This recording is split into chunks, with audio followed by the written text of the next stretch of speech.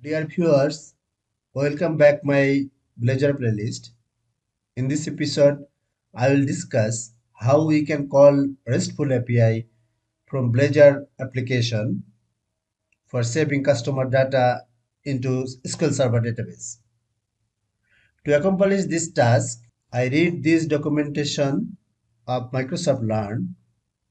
Here I summarize. There are three basic steps to be performed to consume RESTful services. They are: the first one, you need to register HTTP client inside program.cs file. Then you need to inject HTTP client to the component from where you want to call your RESTful services.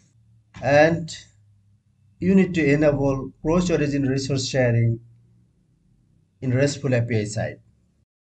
This is the application. I am using this application to demonstrate Blazor features in this playlist. Here we can see in this solution it has two projects. One is the .NET 8 Web API project and another one is the WebAssembly project. Inside the Web API we can see one controller, that is the customer controller, and it has two methods. The first, it can expose all customers from the database, and the second method is the post method. Using this method we can create a customer, and this is the Blazor WebAssembly project. Here we can see the customer form. So this customer form has a on valid submit event, and this event has a event handler handle valid submit. When users click the submit button of this form, this on valid submit will be triggered and handle valid submit event handler method will be executed. And this is the handle valid submit, and we can see the inside this method we are only showing the toast. Let's run this application. This is the Blazor Web Assembly application, and this is the new customer form, and from this form we can create a customer. And this application is the .NET 8 Web API application, and here we can see this is the only one API, that is the customer, and it has two methods.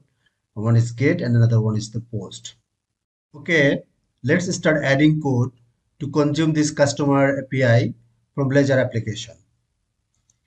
So let's open the program.cs file. As I already discussed, the first step, I need to register the HTTP client here. So this is the way: builder.services and add HTTP client. We can see this extension method is not found here. It requires a NuGet package, Microsoft extension.http. Let's install this package using the package manager.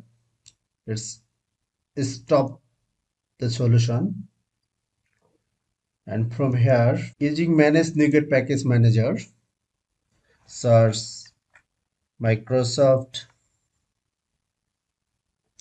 extension.http. Here let's install this package.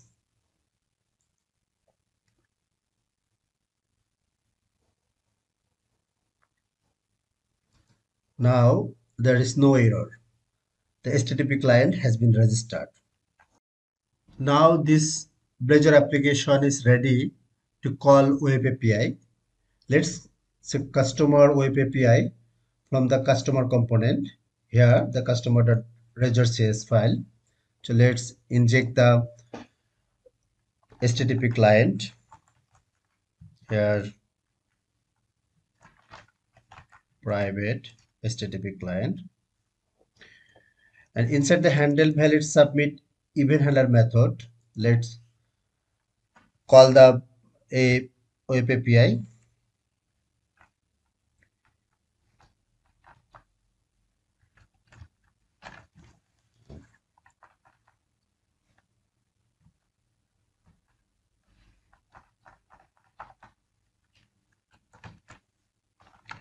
HTTP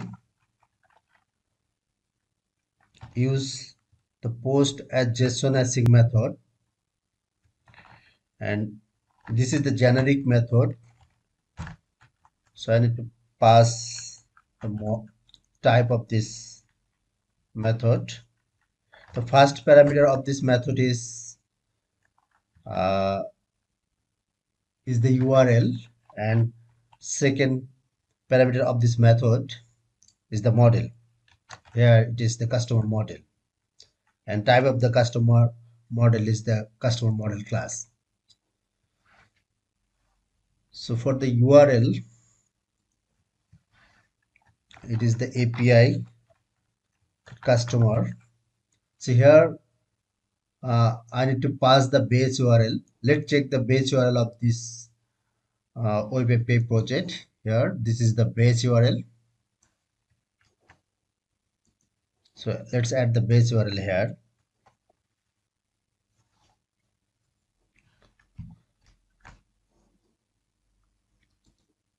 And let's add a try catch block. So here, if there is an exception, uh, we are writing the message inside the toaster.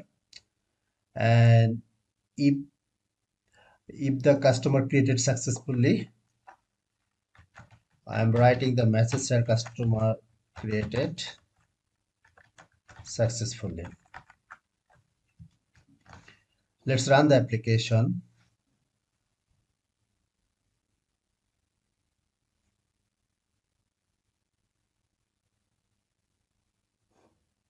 Okay, let's add some value like ABC address.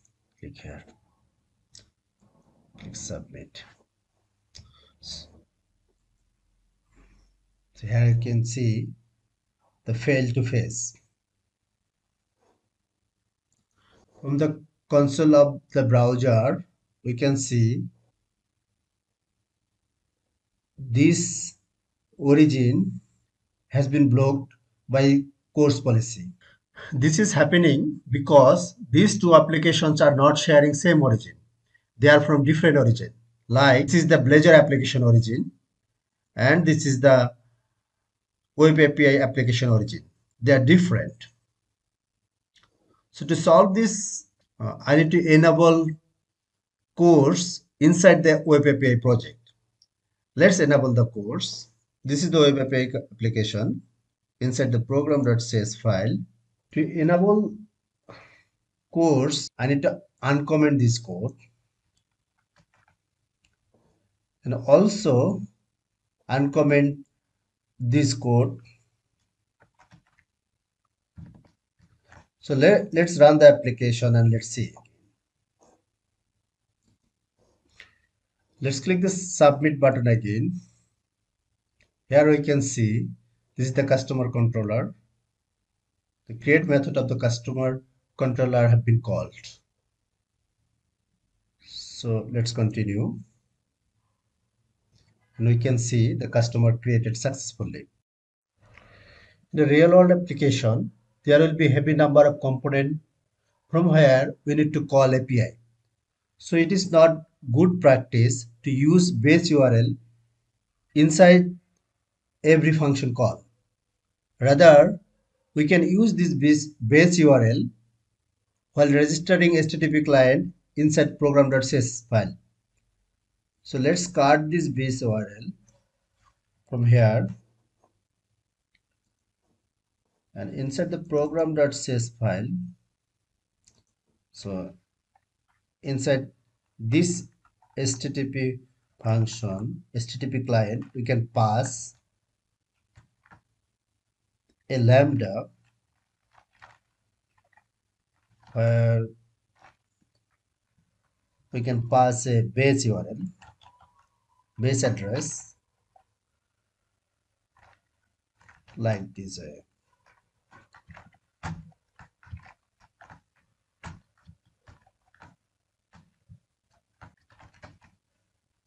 Control-S. But here is still getting error. Lambda expression to type string. Okay, it is saying this is not delegate types. I can pass the actual HTTP client that I want. Here, system